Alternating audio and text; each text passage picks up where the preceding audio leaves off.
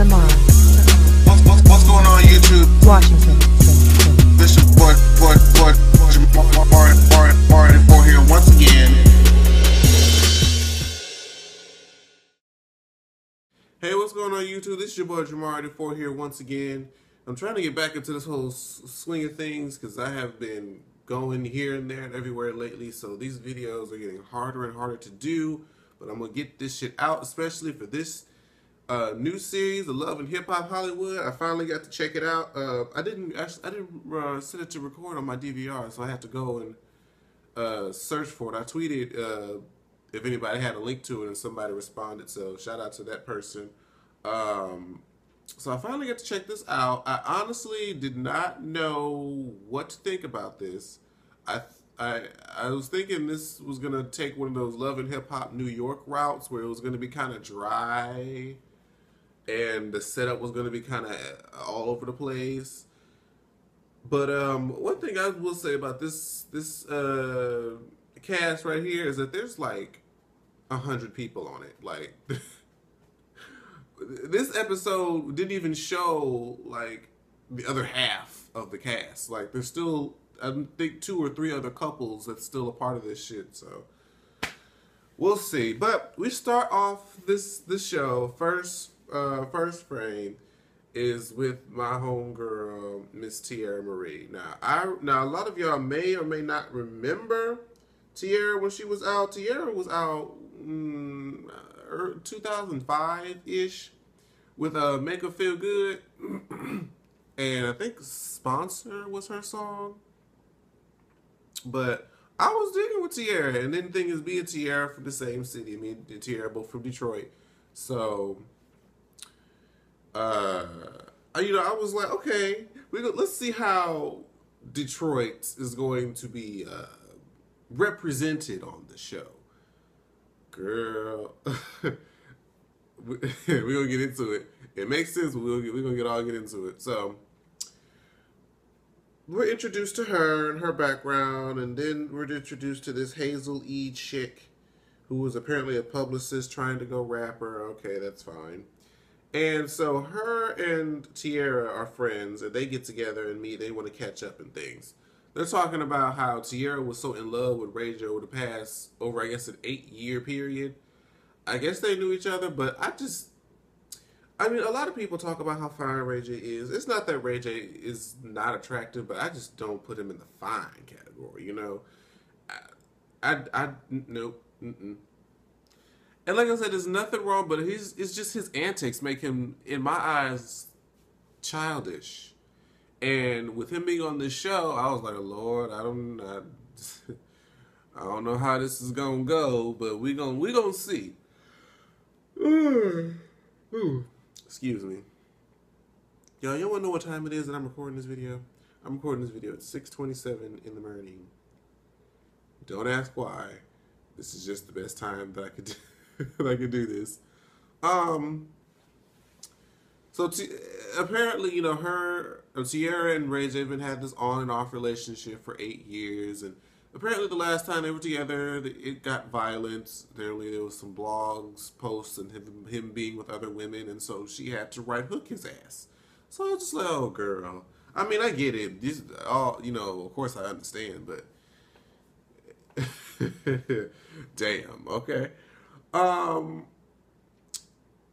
So she wants to meet up with him, and apparently she has this bitter sense about it because she says she hasn't been happy since, you know, he left and this, that, and the fourth. And I'm just like, oh, well, I understand that because, you know, once you love somebody, you can't bounce back. I feel like if you really love someone, if you're really in love with that person, and for whatever reason you guys aren't together anymore, if you're able to enter another relationship and say that you're happy, or if you're able to just bounce and not really feel anything, I really don't feel like you were ever really in love with that person. You may have had love for that person, but I don't think you were really as in love as you may have claimed to be.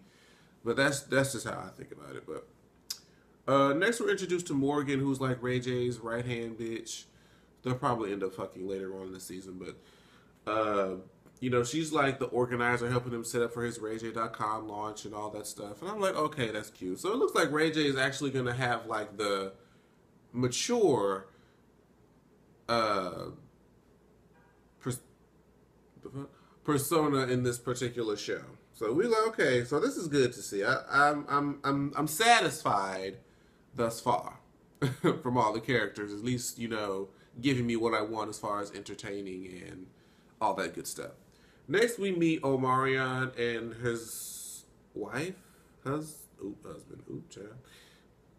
child, wife, girlfriend, fiance. I'm not sure what she is. I think she's his wife, but she's, you know, she's April. She's pregnant, all that good stuff. We all remember Omarion from B2K and his little cute little solo career that is no more. Omarion really doesn't fit. Omarion's whole shtick doesn't really fit in the industry right now. Hell, even Usher is struggling to continue relevancy. Ooh, my bad, y'all. But yeah, even Usher is trying to struggle, and Omarion and Usher pretty much have like the same. They give the same thing, you know, the little vocal spin, the little dancing stuff.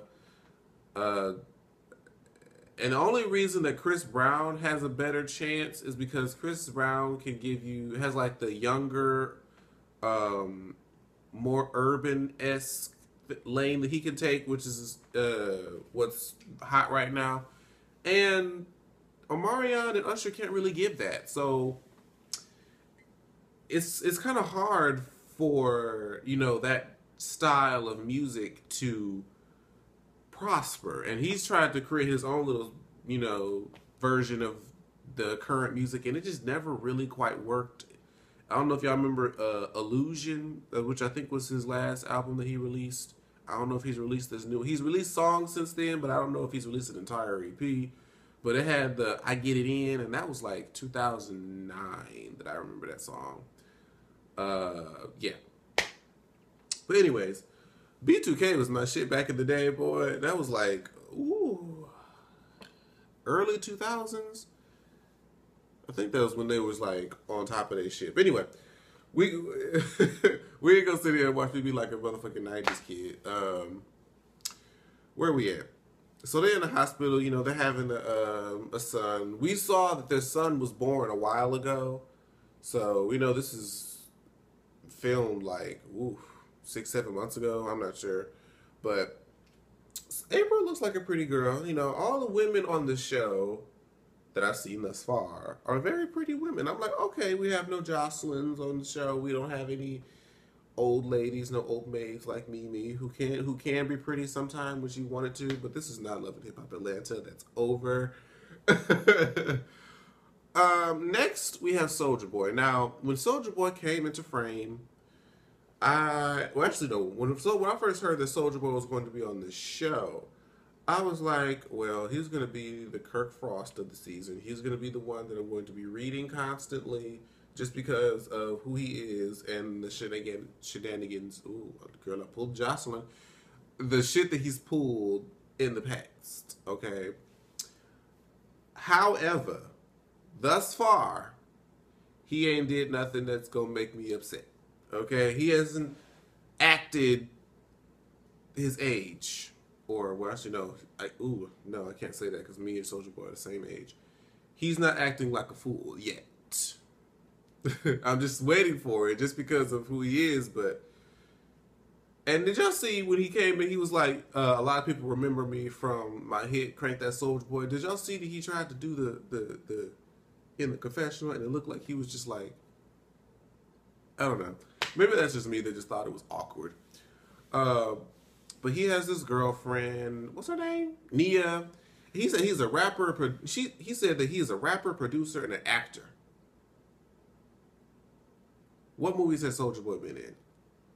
I may have not. Cause I miss a lot of movies. I know I do, but what did I miss? Because apparently I missed something. If y'all know what movies he's been in, please leave it down below so I can check it out, because obviously I'm under a rock of some sort. Ooh, damn, I've been talking for 9 minutes. Child, I didn't even get to the good shit. Well, I've been away for a while, so this is a longer video. It's going to be good. So Tiara and Marie, girl. Tiara, Marie, and Ray J meet in this parking lot. Now, Tiara, this is a bad look for you, girl. This is not cute. So Ray J's saying, yes, we broke up, and we figure out that, Tiara's he confirmed that she's had a violent streak. Tiara likes to get physical a lot. And he just said that the relationship became toxic and he just had to end it, which is definitely understandable. Hell, I feel like you can love somebody all day long, 5 ways to Sunday, back, forth, up, down, swing it up and around. But if it becomes toxic and you're not really happy and you're just there to be there, it's like, fuck it, what's the point? And Ray J is telling Sierra that, I'm happy now. He just moved in his new current girlfriend, who we'll get to later, child. And he's trying to be like, can I be happy, this, that, and the fourth? And she was like, I think he said, like, I hope you're happy or something. And she's like, I haven't been happy since you left. And I'm like, Tiara, it's not good for you to, it's not a good look to come to a man or a woman and that you were in a relationship with that you're still holding on to. But if they've moved on and they're happy and they want to, have a friendship with you, if that's the case, 9 times out of 10, they're probably over you guys' situation and have moved on. And it's not going to be any good for you to criticize them and make them feel bad for moving on when, in fact, it was you who had the violent streak in the relationship in the first place. So, yeah, that's not cute. And then she has some stuff at his house. And apparently, y'all talking about y'all haven't talked in like 8 months.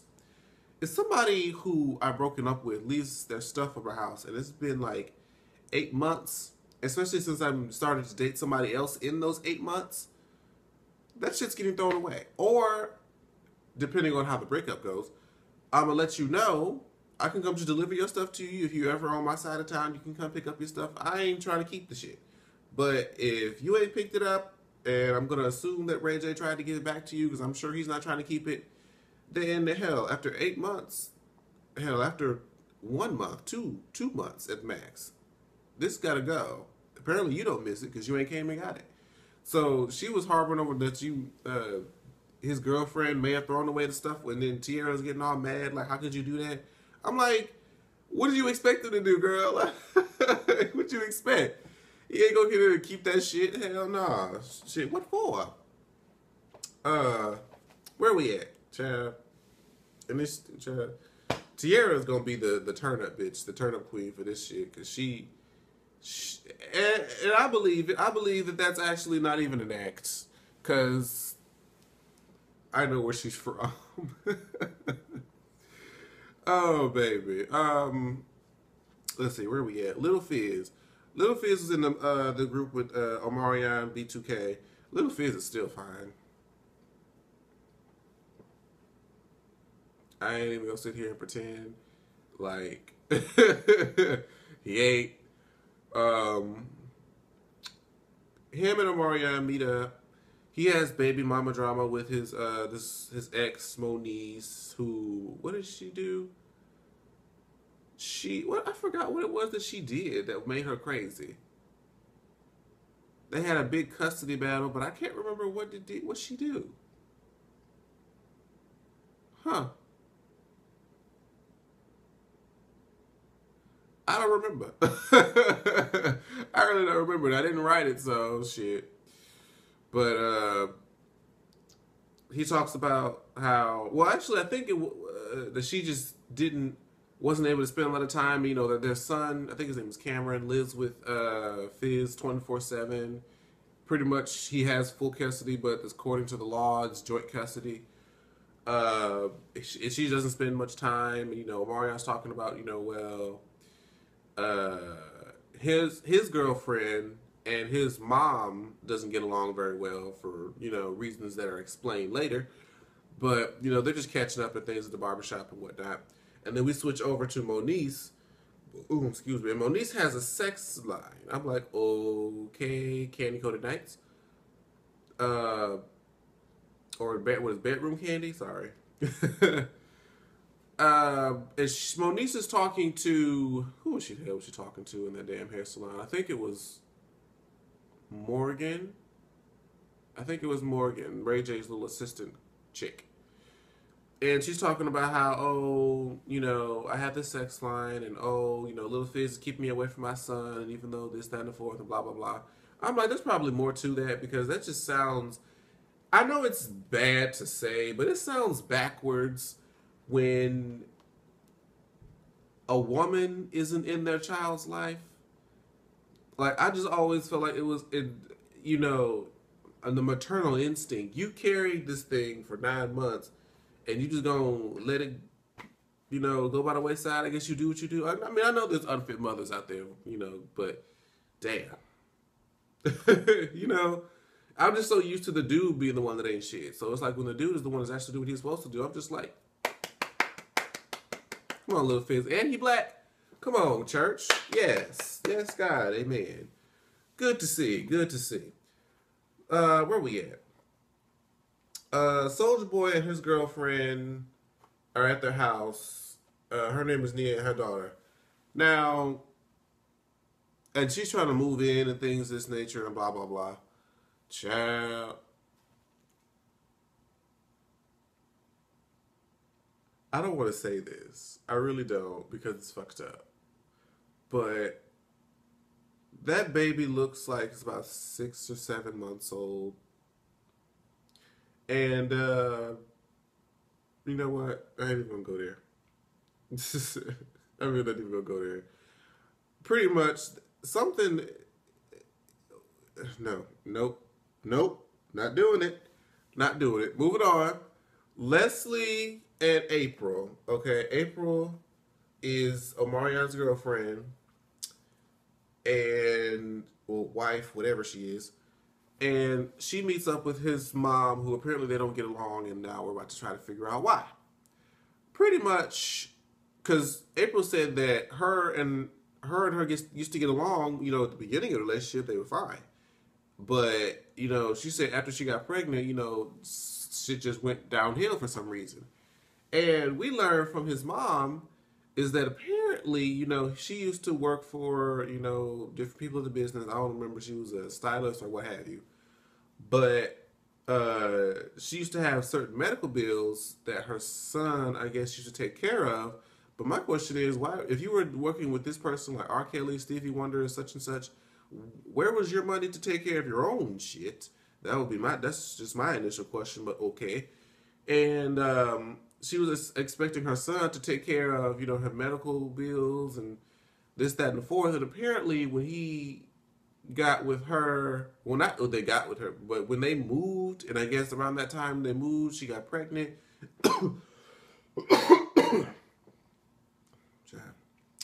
The medical bills and calls, they stopped, or they slowed down until they stopped. And I guess she just kind of like bitter and jealous, thinking that it's because of her. And I'm like, I mean, you can't expect, and I've seen this happen many different ways in just many different situations where the mother of a child, the mother and the baby daddy's mother, like, if you have the man is in the center, his mom and his baby mama don't seem to get along because of one feels that the other one is out of their place. Like, the woman's gonna always feel like you're the mom, you know, you support him, this, that, and the fourth, like, you shouldn't be getting in our personal business. And the mom feels like, I'm the mother, I created all things that you see here, so I get to reign over all this shit. So yeah, that's pretty much how their whole dynamic is going. I'm just like, oh, girl. You can't really... I'm mad at the mama more so because April looked like she's trying, okay? And the mamas just look like, bitch, I needed this money. You getting in my way. Fuck you.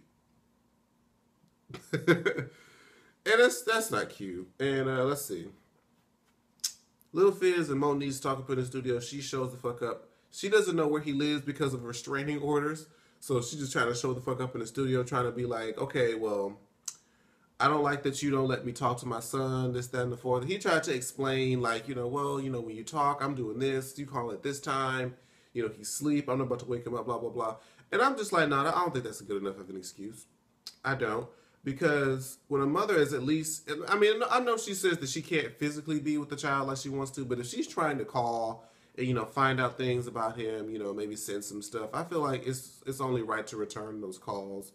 When you can, like if you see that she's called and then later on there's a moment where you can like FaceTime and let her see her son, like I feel like that's important. So that's not really just because you you can't be with them physically. That's fine if situations are the way they are.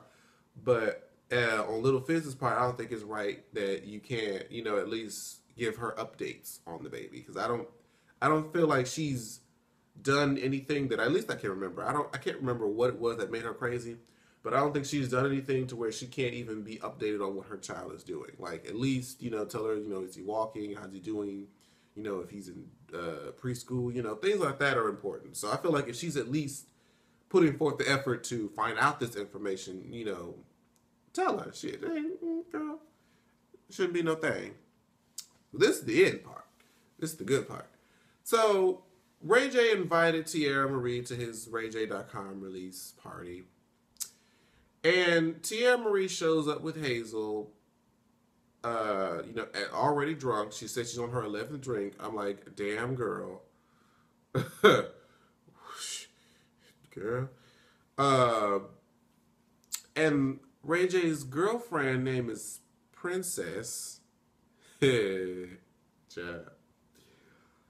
And apparently she took photographs of the products or what was in Tierra's stuff bag. And it turns out it was like feminine products, food products, some other random shit. And I'm like, why would you take pictures and then show them to be messy? I mean, it's like, I think it's like Vagisil and yeast cream. I'm like, those are feminine products that women have to use from time to time. And the fact that you're another woman trying to make fun of her, like, Tierra Marie came over, she politely pulled Ray J to the side. And, now, hold on. I forgot about this part. Tierra, bitch, you tried it because she pulled him to the side and she said, you know what? Because if you disposed of my stuff, I feel like you should cut me a check for the things, that were in there. And Reggie, the confessional, said, bitch, I ain't finna cut you no damn check for the shit that I paid for your ass. Shit. And I feel him for that. Like, girl, if he paid for that, girl, you just need to let that. That ain't even, technically, that's not your shit if he has the receipt. Okay, that's a gift. But, her princess ass coming over talking, I guess she's overhearing him talking about her stuff. And she's like, oh, is this your stuff? Like this feminine product, this. I'm like, bitch, I would have been, if I was here, I would have been like, yes. That's the thing that you clean your cooch with. You have to clean your coochie every once in a while, sweetheart. It's like, why are you going to sit here trying to clown her over using feminine products like you don't have them in your own cabinet? That part confused me. I'm like, how are you trying to play me? Like, that would be like somebody trying to get on somebody for if they find out that they have condoms in their bedroom dresser or something. Like, this is stuff that you're supposed to have, and you're gonna try to clown me over, girl. Anyway, Sierra didn't take too kindly to that, and threw a drink at her ass, and that's pretty much how the episode ended. So we see they're not gonna get along too well, and it's gonna be this little love triangle between Tierra, Ray J, and Princess. And I'm like, is this going to be like the new Jocelyn, Stevie, and Mimi? I don't think so. If anything, no, I don't think so. But so far, I'm enjoying the series. It actually looks like it got some promise to it. Oh boy, we back into the love and hip hop swing. It just kept right on fluidly from Atlanta into Hollywood. So, whew, thank y'all for being patient with me. I am really try to make this thing work given this current circumstances. But we're going to get it together, and we'll keep on pushing. And I thank y'all for being patient with me. That's all I'm saying. Thank you. But anyways, thank you guys so much for watching, commenting. If this is the first time, I hope you subscribe to the channel. And I'll see you guys for the next video. Bye-bye. Like, share, subscribe. Jamar Washington.